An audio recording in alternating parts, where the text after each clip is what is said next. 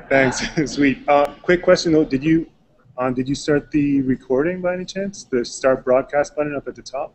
I did, yes. Okay, sweet. Oh, that was awesome. All right. So let's give him another round of applause and welcome back.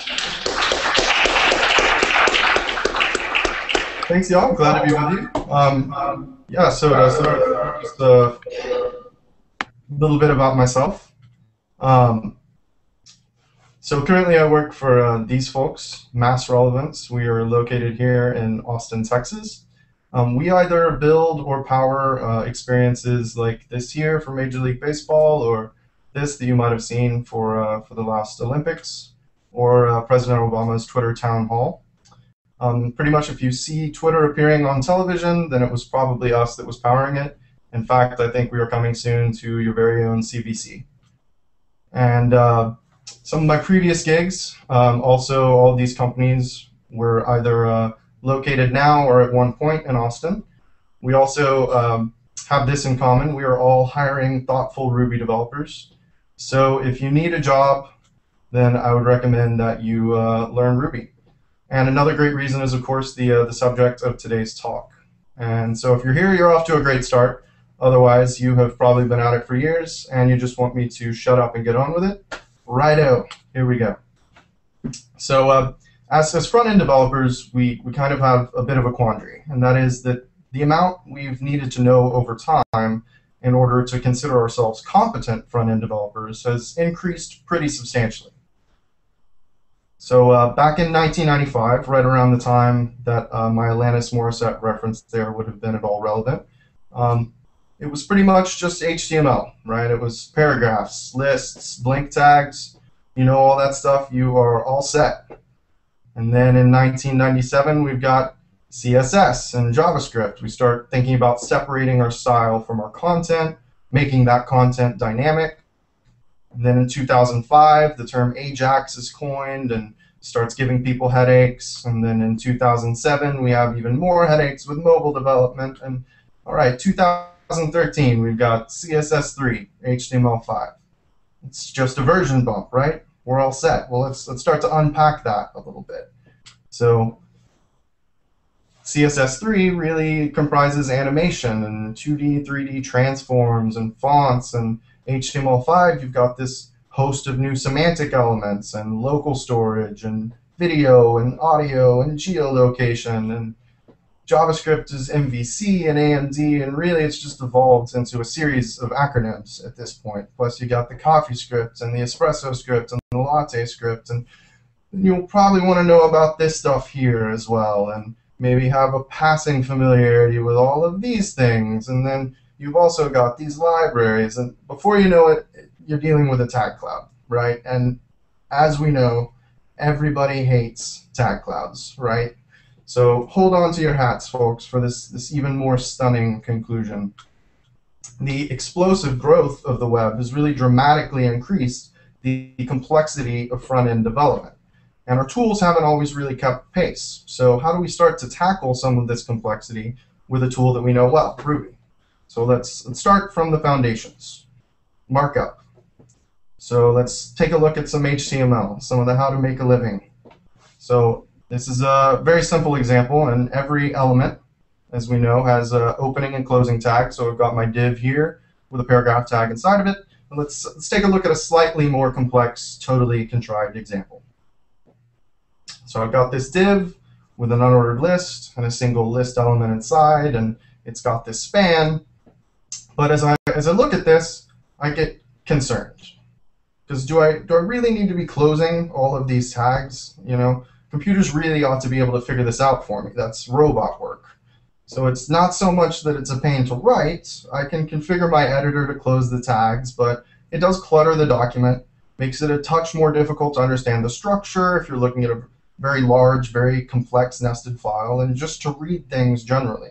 And since we spend most of our time reading code and not writing code, that's important.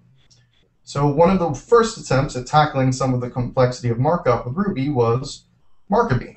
Now, this was released in 2006, and if you're fortunate enough to recognize that blog header there, you know it's from our very own Why the Lucky Stiff.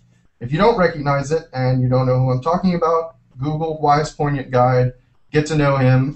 The illustrations I use across this presentation were borrowed from Y. And as a quick aside, here's how dumb I am. I didn't notice until I was putting this talk together that the hands are in the background of the red-handed header there. That's just how dumb I am.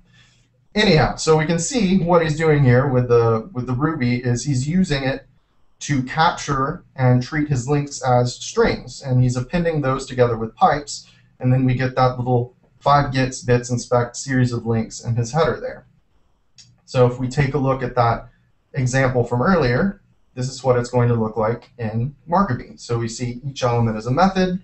We're using blocks to nest elements and our content. Because it's Ruby, all of the blocks must be closed, right?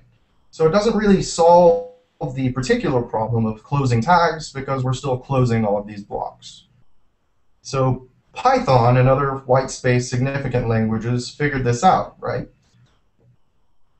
So Haml, which was also released in 2006 by Hampton Catlin, and I believe it's maintained now by Nathan Weizenbaum, it added that concept of significant white space to the mix.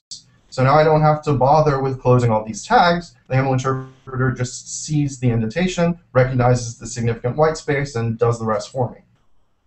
So it also gives us a shorthand for things like IDs, classes, attributes, does lots of other cool stuff. So you can see up at the top there, I've got the div with an ID of comments. I'm using % signs to denote new elements. The ul.fancy just means it's a UL with a class of fancy. I denote all of my attributes by using a hash there. And I don't want to start a religious war. I know that there are a lot of feelings about Haml on both sides, but it's hard to argue that this isn't a much terser, assuming that terser is a word syntax. So an even terser syntax would be Slim. Slim is a relatively new entrant onto the scene of Ruby HTML preprocessors, but it started as an experiment to see just how much code could be removed from standard HTML. So at first glance, we can see we've lost those % signs to denote new elements. And really, this is just about the fewest number of keystrokes you can get to produce usable markup. A few differences as well, where you've got a different style for denoting our attributes. But really, as we can see,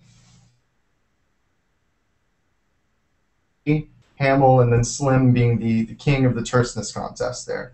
And really, these are all great ways to make it easier to comprehend the structure of our documents, to make them more readable, therefore more maintainable, and really just to allow us to write more markup faster. But we're not going to get through things with content alone. We also need to make sure our sites look nice. So good design helps with the success of any project, but sometimes our style sheets can get needlessly complex. So how can we start to simplify our style sheets with Ruby? Let's start by taking a look at some of the problems with our beloved CSS. So if you talk to a neckbeard, a wise, learned coder about CSS, they always have some problems with it, right? It doesn't do what they think it should. So what are some of those problems? Well, for starters, nesting, right? Why am I saying nav ul and then nav ul li? You know, I'm styling up a navigation element here. I don't need to be doing that. And then variables, right? I've got this color red listed twice. What if I want it to be blue? I have to go through and find change for red. That's totally ridiculous. And functions. I don't have functions either, right? So enter Sass, which was given to us by the same folks that created Haml. They, in fact, built it as Haml for style sheets. Here we're looking at SCSS, which is Sass's cousin. It's actually now the default in new Rails projects. And it allows us to do some really cool stuff. Like, you can see I can nest my selector there. So rather than saying navul and navul li, I just nest it inside of that ul element. I can also nest my attributes. So rather than font weight, font style, and font size, I nest them there inside of that font block. I can also use variables. So I'll say, well, I want my text color to be red, and then I'll just use that text color variable in a couple of places. Then I can just make that change in one place, and you'll know how variables work. I'll just skip over that. So variables are really where Sass starts to look like CSS from the future. So if I've got this callout div and I'm defining some attributes of its border, I can say I want it to have this particular color of green, and then my default border width is 5 pixels. But inside of this callout div, I want to multiply that default width by 2, or I want to apply this darken function to that original color. So then I can set this one kind of base color for a theme, and then by using these darken and lighten functions, I can just make one change to that color, and then essentially have reskinned my entire site. Mixins, these are the functions of Sass. So here I'm defining this index table mixin. I'll say for index tables, I want everything in the header row to have a bold font, and I'll go ahead and zebra stripe that table. So then for my table with a class of users, I want that to just incorporate all of those styles. Now, one project that makes heavy use of the mixin functionality and is built on top of Sass is called Compass. It refers to itself as a CSS authoring framework. So with Compass, we get a host of CSS3 mixins, layouts, some typography patterns. So let's take a look at some of this. So one of the really basic CSS3 mixins in Compass is border radius. So I've got this class of round in here, and I say include that border radius mixin. Its default border radius will be 5 pixels, but since that's a mixin, I can actually have arguments and set that to 10 pixels, whatever. And then that's going to get interpreted down to the vendor prefix CSS. And this is actually one of several CSS3 mixins that we get out of the box with Compass. So what's really great about this is we know we're always using the most up-to-date CSS3 declarations. So when things like border radius get adopted by more browsers and we can start dropping vendor prefixes, we don't have to worry about it. We don't have to worry about copy-pasting prefixes all over the place. It's generally just much more readable and more maintainable CSS. So Sass and Compass both offer some niceties for dealing with style sheets, but here's the real problem. What is this? Over time, you're working on a project and you just end up with these huge monolithic files for your style sheets. There's no real organization. Maybe you got some comments, but really it's just selector after selector, and oh, somebody thought to alphabetize them. Great, that makes a lot of sense. So nobody means to do this, right? It's just the sort of thing that happens over a time in a project. So how can we start to address some of this complexity? So this comes from a blog post from Chris Epstein called Help My Style Sheets Are a Mess. So here my example is just an aside from the talk or the conference where I originally gave this talk, where the keynote speakers were Matt's and Uncle Bob. So I've got my little aside element, and then the H2, an unordered list, but it's not very cool, right? It's just default, just black and white. So let's make this awesome. Bam! Slap some sass on that, and suddenly it's the coolest thing you've ever seen. But really, it's still just a mess of properties. I can alphabetize them, but really, it's not going to help all that much. So I've got all of this, the styles for this aside here. So let's take a look at the typography. So I've got that font family declaration, and then the font weight and the font size. Well, let's pull that out. Let's create this class highlight text where I define the font and I say what the size and the weight of my H2 elements. And then there in my aside, I can just extend that highlight text class. So extend is just going to pull in all of those style declarations. So let's go through again, and let's pull out everything that defines the container, like the box shadow, the border, the margin, the padding. We'll refer to that as a shadow box. And then let's define a dark background and a high contrast interface. So then when we look at this aside again, really it's just a series of extensions that are intelligently named, so it's much easier to comprehend the style, to comprehend the intent. And what's really cool is changes to those extended classes will now carry through the entire site. So my theme will stay consistent without having to go through and redefine these things in each one of these elements. So all I'm really doing here is defining how I want that UL to look, and everything else is very readable and thus much more maintainable. So if you want to create a new Compass project, you do it like this here, Compass, create my site. Here I'm just saying to use Blueprint, which is, if you're unfamiliar, it's the Blueprint framework. It gives you some sensible typography, some cross-browser grid layout, so you don't have to worry about box model stuff. So to go over that one more time, when we're dealing with the complexity of our style sheets, we can use SCSS and Compass to kind of organize properties by container, by color, by typography. But when we're dealing with authoring abstractions like this, it's really a lot of recompiling. Plus, we have linters, hinters, minifiers. It's a lot of stuff to handle manually. So we need to automate our workflow. So a good way to do that with Ruby is with a gem called guard. Guard is just a file system watcher. So it's super simple. I start out by setting up my guard file in the root of my project. And so I'll say guard slim, so watch all my files with the .slim extension, guard compass, watch all the files with the .scss extension, and then run those commands to go ahead and compile those files anytime we see one of them change on the file system. Now Compass does have Compass Watch, but this is nice because it's now part of a single automation suite that we've rolled ourselves. So what's really cool is when I bring new developers onto the project, I can just say bundle install, bundle exec guard, and they're all set. They've got their automation suite ready to go. And if you check out this blog post here from Vidget, you can see they've got some just for things like handling minification, retina images, sprites, and there are also gems that add support for all kinds of stuff, compiling CoffeeScript, compiling Haml for doing live reload, for running your hinters or linters, Jasmine tests. But sometimes your needs might be a touch more specialized. So at Mass Relevance, we build custom visualizations of social media data. So over time, there was a lot of code that was shared between projects, a lot of different toolings developers wanted to use to build out those visualizations. So we rolled our own gem. You can find it up on GitHub. It's massrelevance/Vizr, V-I-Z-R. Now, the original version of this used Guard under the covers, but includes a lot of other tools that we needed on our own projects.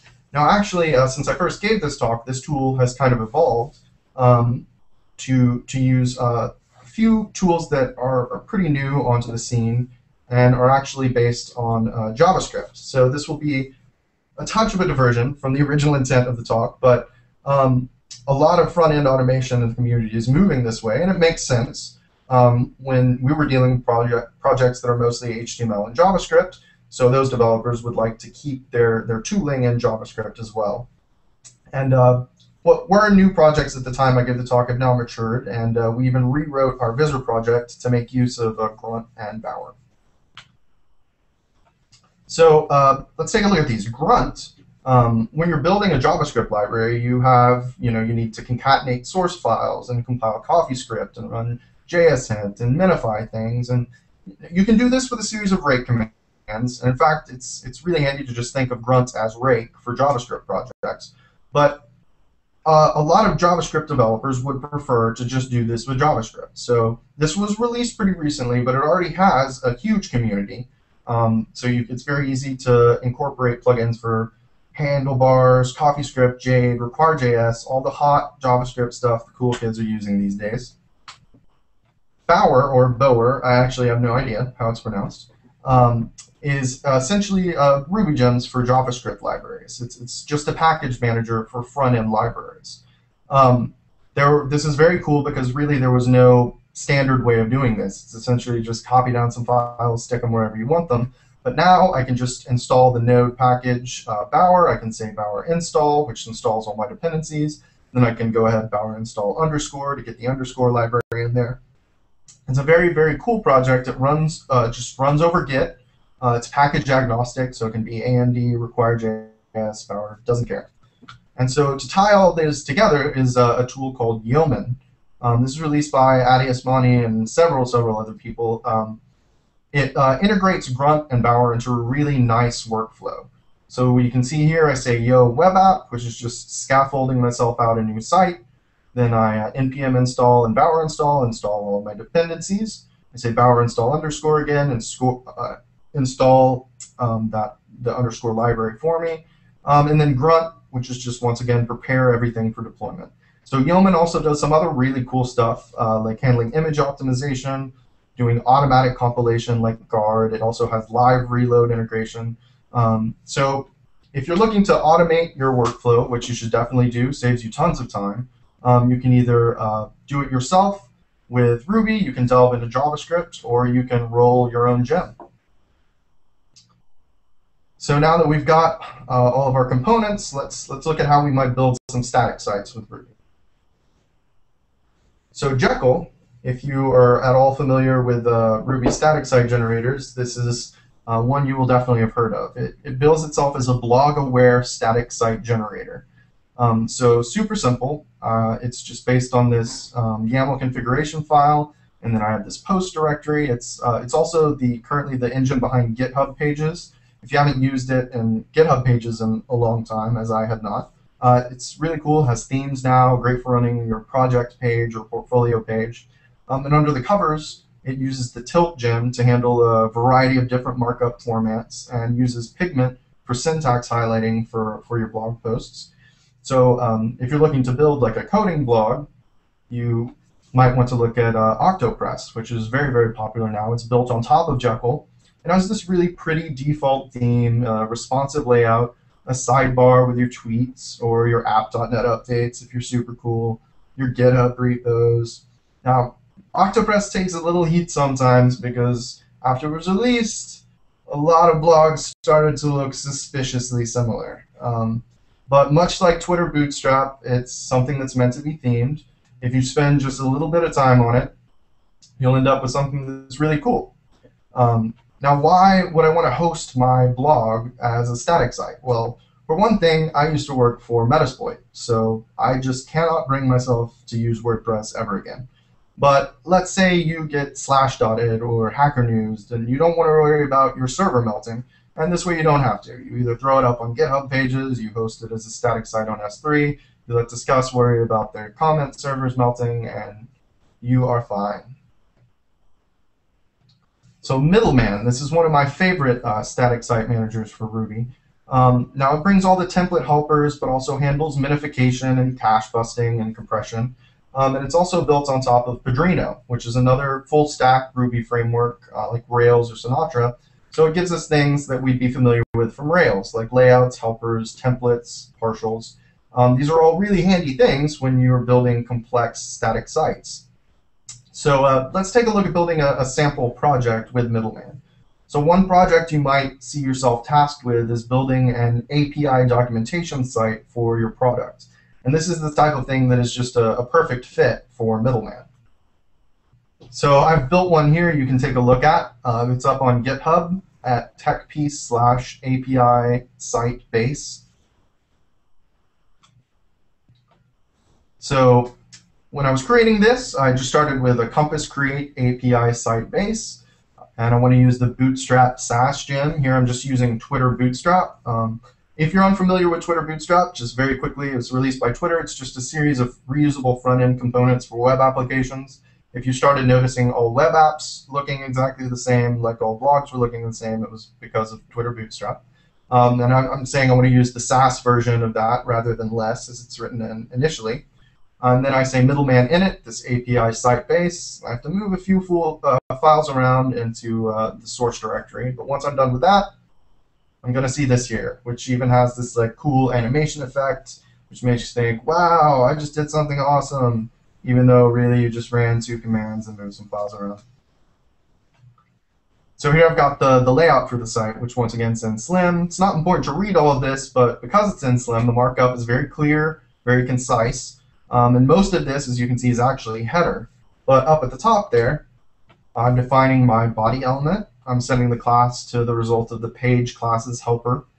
And then I'm rendering the partial nav bar. The reason we see 2 equal signs there is because Slim escapes HTML by default.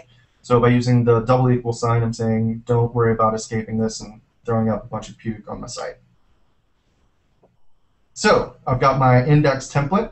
Once again, very concise markup. I'm defining these rows, which is just some layout helpers that Twitter Bootstrap gives us. The span 12 is just part of their grid system.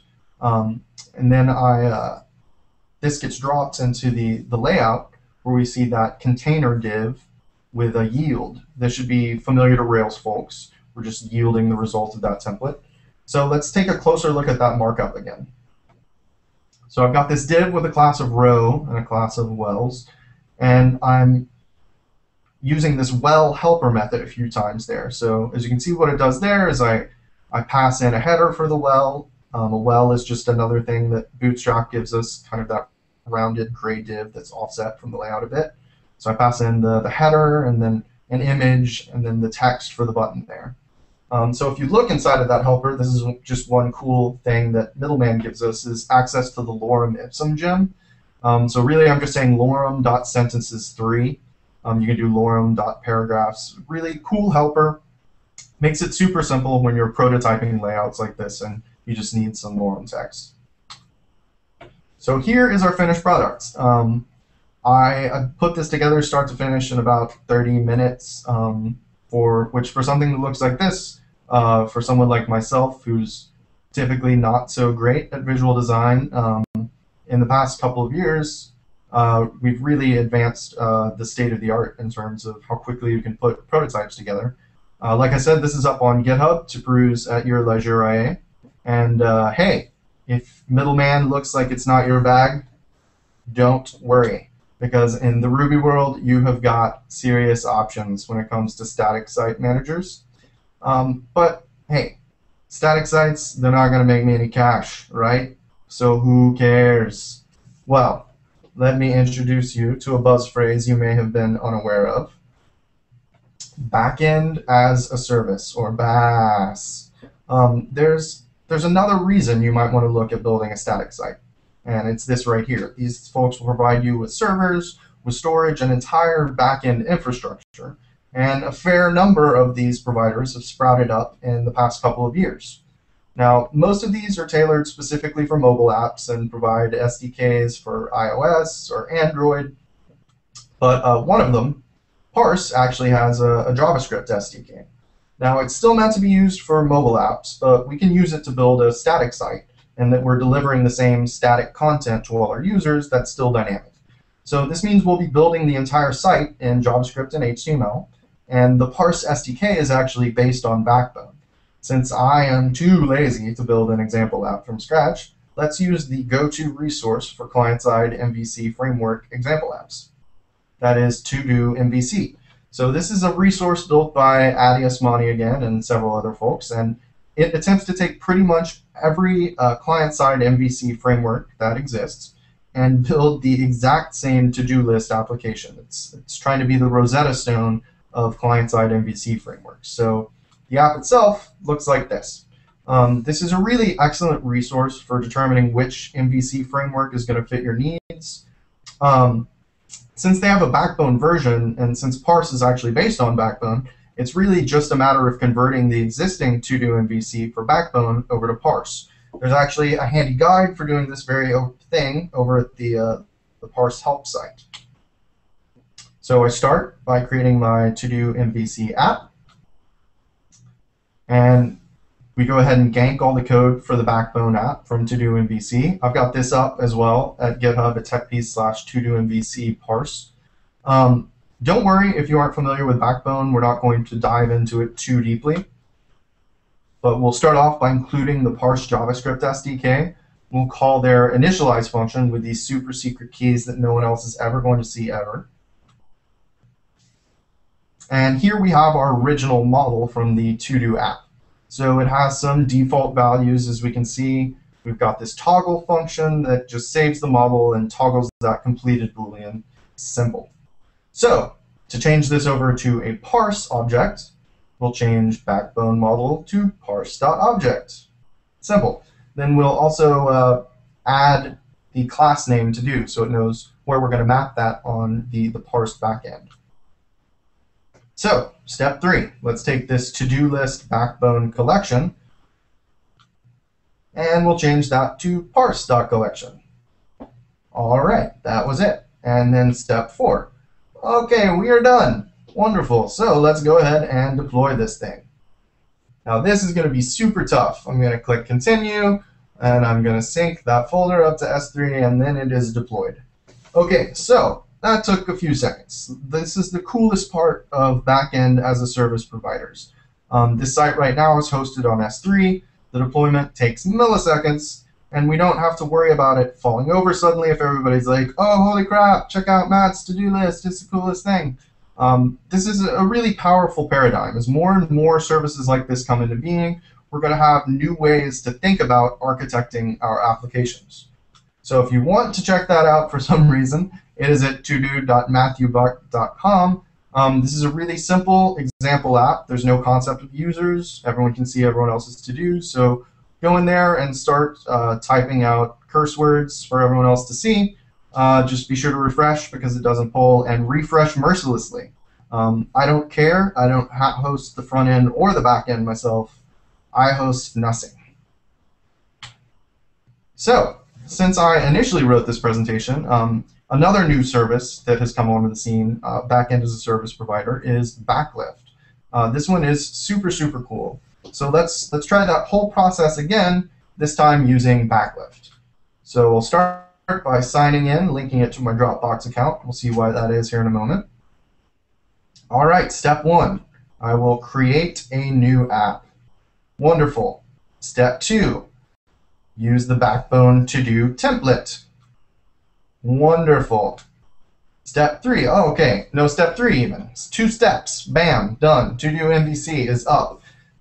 So this is super, super cool. It creates a folder on my Dropbox account, creates that same to-do app, and so we see it here inside of my Dropbox folder. I can just go ahead and open that up. Inside of there, I'll open that index.html, and I will just change that header from to-dos to super awesome to-dos, and then the process of deployment is save. I save the file. Then Dropbox syncs the file, and it is up. The change is reflected instantly. This is really, really neat. If this really changes the game in terms of throwing up super quick prototype sites. I was unable to find any pricing information. It is a very new service, but definitely worth checking out. These backend as a service providers, like I said, are really going to change the game in terms of the way we think about architecting our applications. So to go over that one more time, if we're building static sites, then Jekyll is the engine for GitHub Pages, a great option for blogs, as is Octopress. You can use Middleman for managing a static site, or you can use Parse or Backlift as a backend as a service provider. And that is it, folks. Thank you so much.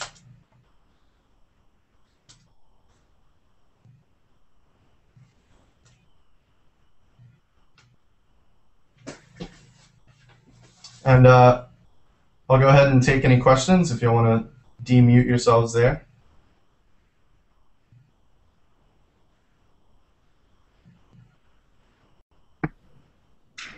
All right.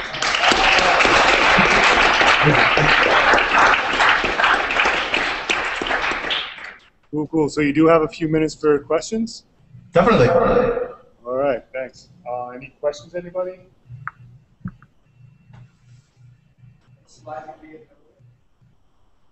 Did you hear that? I did not. Okay. They were asking if the slides are going to be available. Yes, in fact, they already are. They're up on SpeakerDeck. If you just search for my name, TechPiece, up on SpeakerDeck, you usually find them. I'll go ahead and I updated a few of them. I'll go ahead and upload the most recent version. All right, thanks. Any other questions?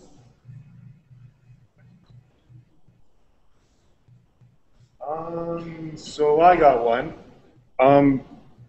There's a lot of stuff at the beginning there with the different potential toolkits you can use, and like choosing the slimmest thing isn't necessarily always the best choice. So what's your actual ideal setup right now?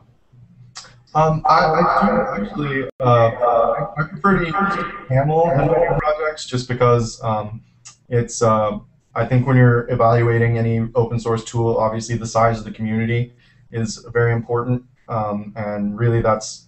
While I really like Slim, I take comfort in knowing that there are a lot more people working on the project. It's been around a lot longer, and it's easier to get my questions answered. So I tend to stick with Haml.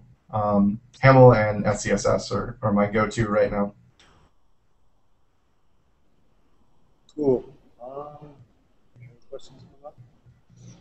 I'll ask you another one. Do you have any other, like, what's your favorite, like, little lesser known technique that you use right now with, either with, it could just be with the front end stuff or just general Ruby tips or advice?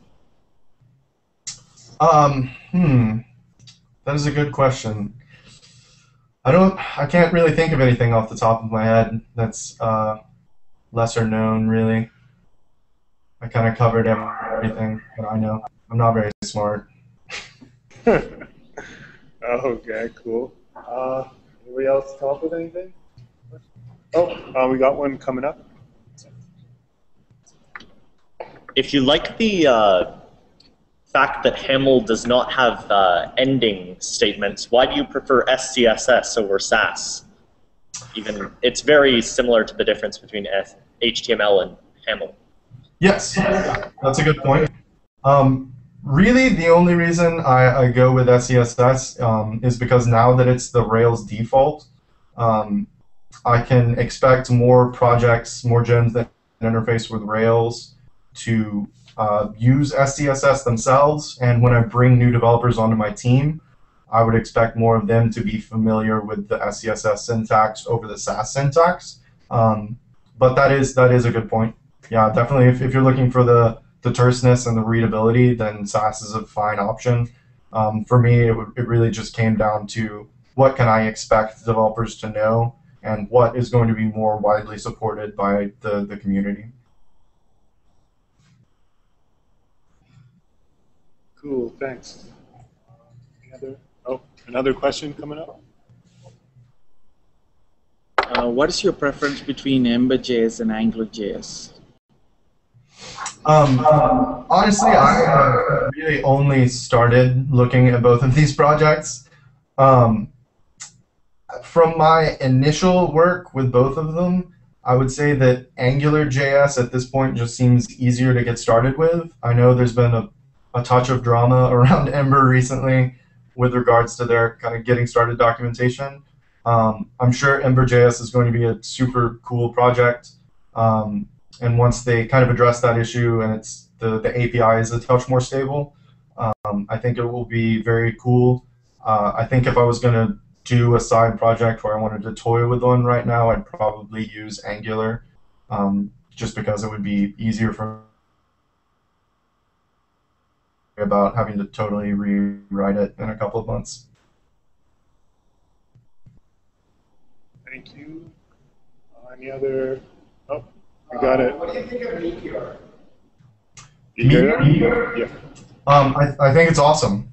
That's another one where I really just started looking at this stuff. I've been paying attention to it for a while. I think what excites me about Meteor is it kind of makes me feel the same way I did when I watched like the blog in 15 minutes video, which is what got me started with Rails. Just like, oh wow, this is probably the future. I should probably learn this stuff.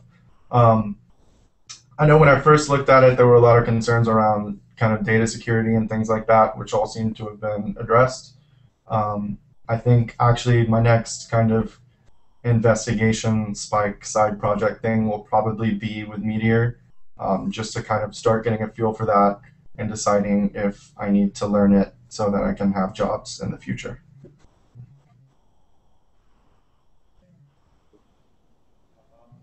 Any other questions, anybody? Not see any more questions. You have any final words of wisdom for the group?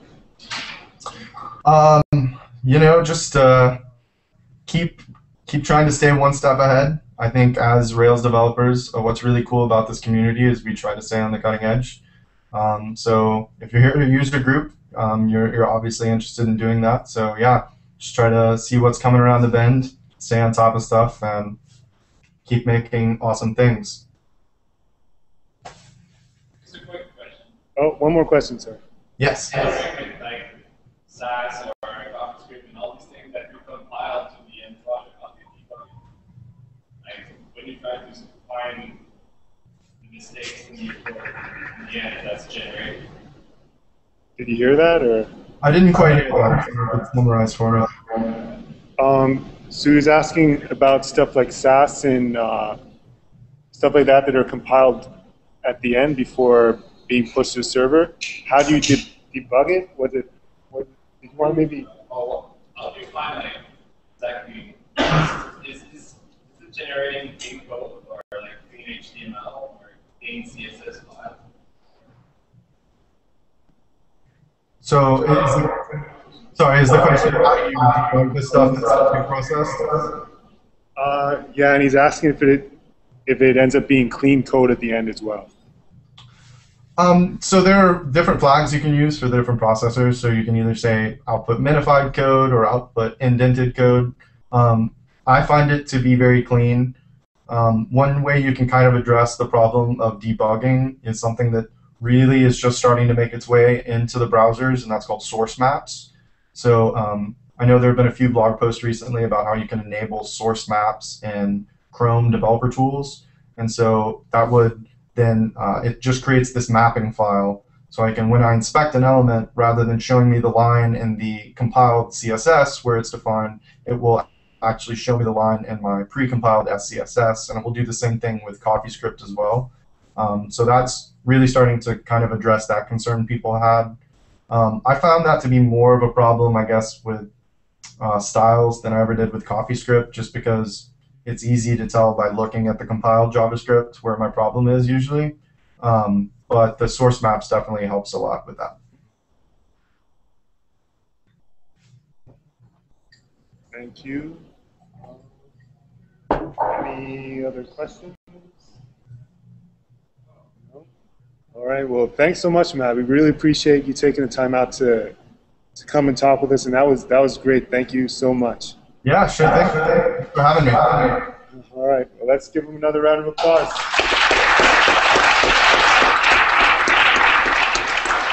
Adios, y'all.